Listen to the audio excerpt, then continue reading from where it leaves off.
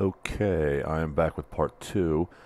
Um, I should go hopefully longer this time. I died in part one because I made a stupid move.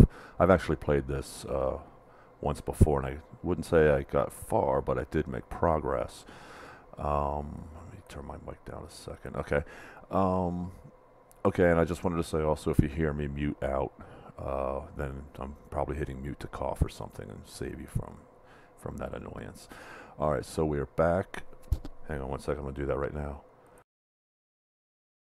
Okay, we're back. What happened so far is we are a courier coming to this guy, Igor Sitzer's house to pick up a package, is at least what we've been sent to do. Um, and in part one, you'll hear the kind of stuff that Igor starts talking about. But this last line here, I'll start from here. Sitzer's toys with the package on his desk, thus silently indicating through gangster etiquette that it's okay to bring up the entire point of your visit. Alright, so talk to Igor. Package. Yeah, not going to be a package for you today, Vest. That's not at all why you're here. More to do with fate than anything else. Look, Igor, the sooner I can get back to reading the new People magazine and craving oblivion, the better this day will be. Let's ask him about fate. Surely you know the old tale. Sitzers throws his head back and laughs. You hear his chins unwind and compress like a carton accordion. He mimes flipping through a stack of several bills close to his ear. He doesn't do the sound, ho. The important part for you, Vest, is that the threads of fate all got snipped at the end. Sitzer starts the long, slow process of evacuating his chair of his person. He's never even remotely expressed a desire to leave it in all the time you've known him. The smell of the cauldron takes on an even worse stench with the stress in the air. It wouldn't take much for you to begin delivering goulash down Rainbow Street, if you're following. Alright, so at this point I'm going to open the bottle.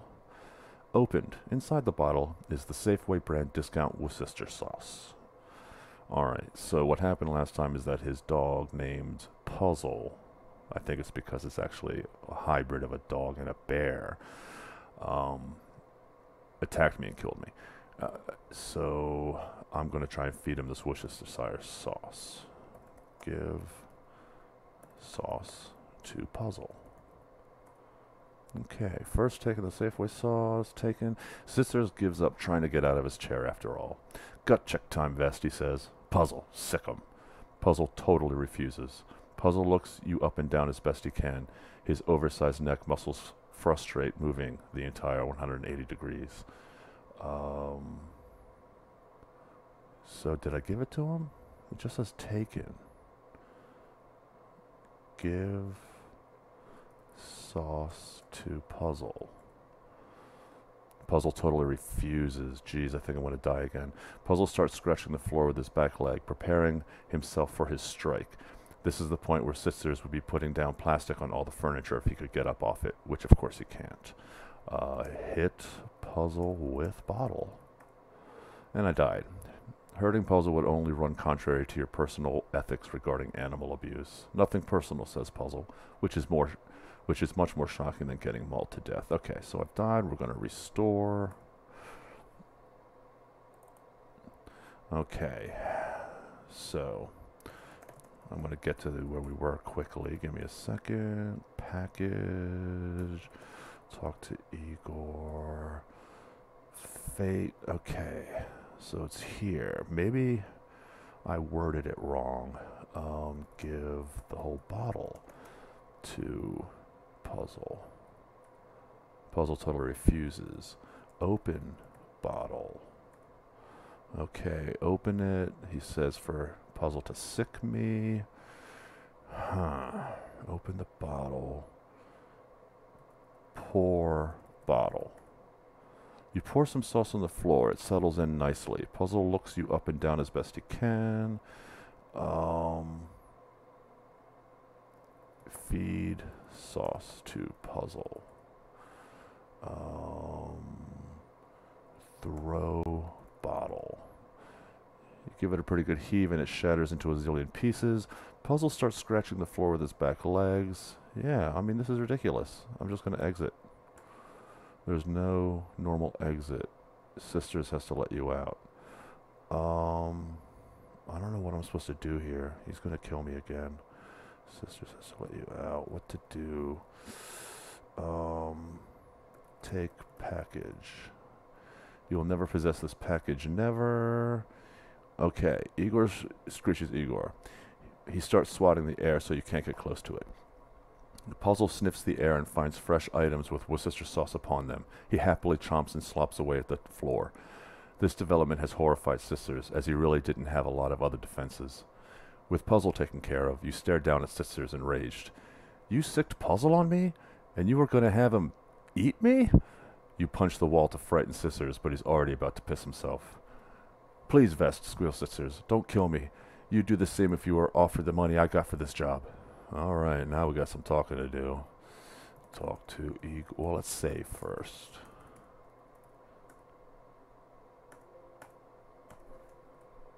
There we go. Okay. Talk to Igor. Let's do the kill. That's too good for you. I ought to force feed you your own goddamn thyroid and let you rot in here. You'll become the out of control chubberfuck who has to wear this shack as a fucking t-shirt. Dry cleaning won't be good enough for you, old Igorge. Someone hire out the city's power washer. It's laundry day. What? No. God damn it, Vest. Just relax for a second. I wasn't going to kill you. I wasn't going to kill anybody. Yeah, you were going to have your little pet incisor monster do it.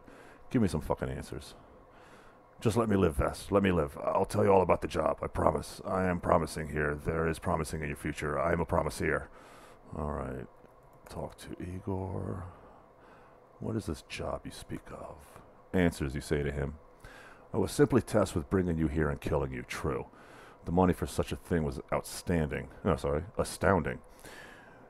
You would well be proud, Vest, my friend. They somehow knew about the vial, the package I wanted you to transport, but they did not appear to want it or need it. They just wanted you deceased. Ordinarily, I would tell them to go to hell. You are a good courier. I have been through many. None good, none at all. Zitzer's breathes a little easier. But yes, you may go. I am afraid I cannot pay you, and I cannot allow you to take this vial, this package that contains a vial. Its alien nature is too disarming, even for a clever and forthright individual such as yourself, Vest. I know the rumoring is strong, but this is extraterrestrial in nature. It's true. Talk to Igor. I want to know about the alien shit. Well, there's much more here than I ever personally believed myself. Our president, he or she should know. Few others, military men, top scientists. Top, however, they must be top. What you and your little barely accredited community college student folk were on the verge of, Sitzer's door explodes, and Puzzle, sitting too close, is instantly pulped. You use the distraction to grab the package of alien marrow. Somebody in a grimy trench coat emerges from the flash of light, the stench of the smoke and the burn of both. He throws a half-dozen salmon-colored posies onto the ground. Everyone falls down.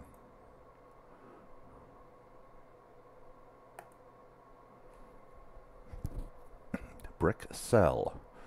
No sensations on the right side of your body, which causes a dull throbbing all its own. You wake up caged and, unlike Herradura, tequila, and a lack of ambition, this is an unfamiliar prison.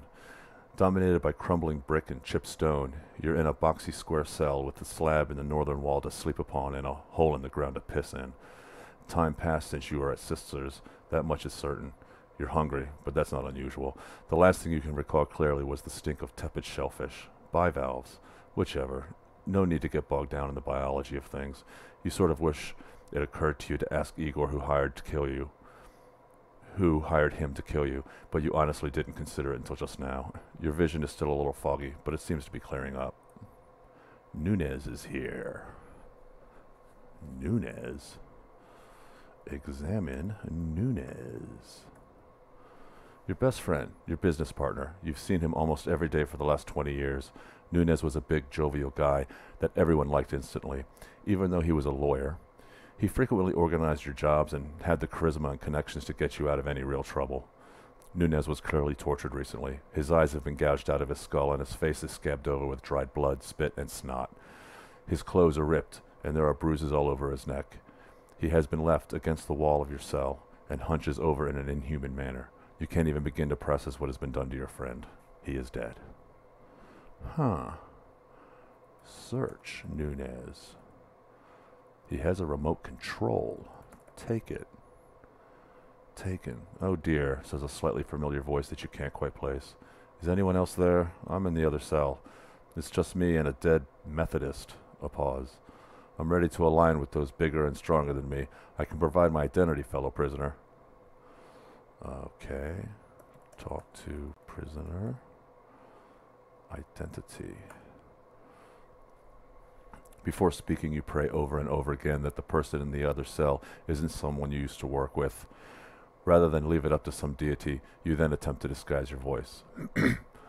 Hey, buddy, hola, comrade. Why not keep talking and I recognize your voice. William Vest of Christmas City, New York.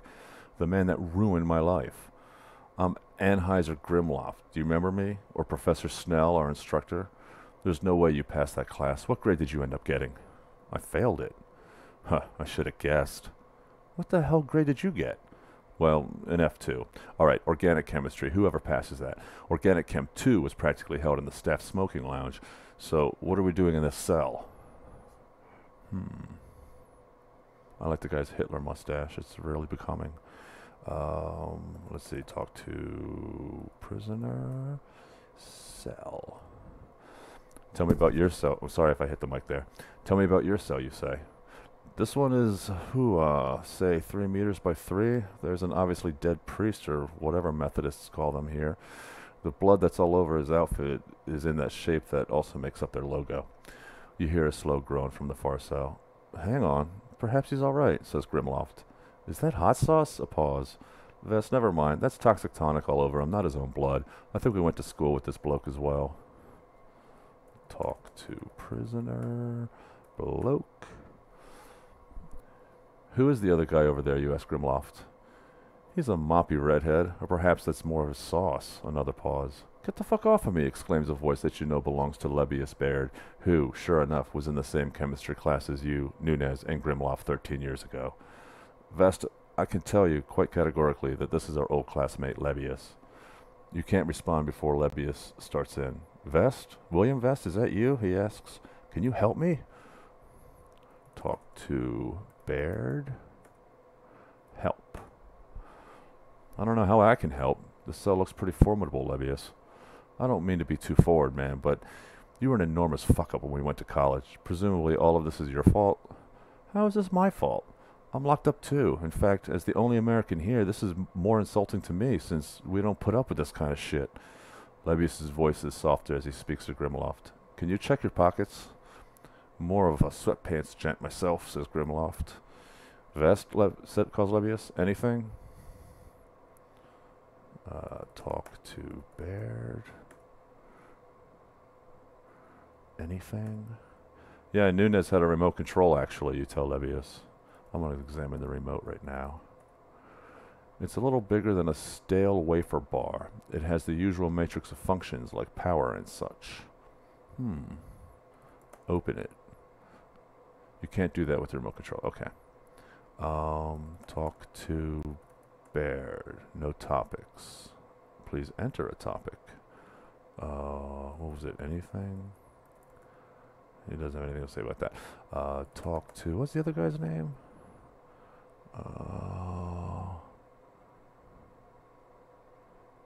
Grimloft. Okay. No. How do I get back? Oh, escape. Alright, talk to Grimloft. No topics. Huh. What am I supposed to do here? Okay. Open cell. Use remote. And you're not supposed to say, you'd be a little more specific. Hit power. Venting your frustrations on the power button won't accomplish much. Turn on TV. Alright, see now, there wasn't a TV described. I kind of remembered that from, like just now, from when I played it, like a couple years ago. So, you know, it's a TV that's like kind of outside the cells down the end of the hall. I don't remember exactly how I'm supposed to, like, you know, I guess arrive at that, but I just kind of hit turn on TV and it worked. So I just kind of, you know, I guess score one for having played it before. The TV shows Nunez in front of an interrogation table. There is a strong light at the top of the screen. The camera is apparently mounted from the ceiling. The video is grainy and in black and white. Though the resolution is terrible, you can tell that Nunez just told a joke that bombed. He's doing a comedic pause, Jack Benny inspired. That is part of his social repertoire when a joke doesn't go over particularly well. Why would they leave us a tape of what Nunez went through? Asks Grimloft. I guess I'll just keep watching. Watch TV. Television continues to play. The interrogator enters the camera's view as he hunches over the desk to admonish Nunez. The interrogator is wearing a black hooded coat. He is pointing at Nunez, berating him, accentuating several words with a pointed finger. I guess we'll just keep watching. The man asking the question stops his pointing. Nunez apparently says something else sharp. The interrogator does not move for several seconds. Keep watching. Other guards are called in. They slap Nunez a bit. One punches him in the solar plexus, but before Nunez is properly stunned, you see him lift the remote control from the table. Huh. Good for Nunez. Watch TV. The guards hold Nunez up. The interrogator comes onto the other side of the table and blocks view. Nunez doesn't move for a bit, but then engages in a violent spasm. The interrogator throws aside two objects, presumably Nunez's eyes. Ooh. Watch TV. Nunez is dragged out of the cell, presumably straight to your cell where he died. The tape goes all fuzzy and there's nothing left on the recording. What else is on? Asked Grimloft. Yeah, I've seen that show before. All right. I guess watch TV, see what happens. The TV is on, but it's not displaying anything other than a black screen. A door opens from the top of the staircase. Back of the cell, says a deep voice. You can't place the accent. The author of said voice has no way to tell if you or the other guys have actually moved to the back of the cells. He doesn't seem to care much. You can hear, and more to the point, feel a slow and steady crump as the figure drags down a body over the stairs. The figure is wearing a dark hooded coat, shrouding the features of his face. The only bit that you can see clearly are the wrists, gnarled, dingy, graying flesh that flakes off little scales. The figure heaves a wizened and crackling old body onto the corridor. The TV tips but doesn't fall over. With a satisfied snark, the figure plods back up the stairs and into the darkness. You fail to hear the door shut. Examine body. You recognize the body as that of an old professor. Snell, his name was. He was ancient when you had him for organic chemistry, and while the years may have been kind to him, the last few minutes were brutal.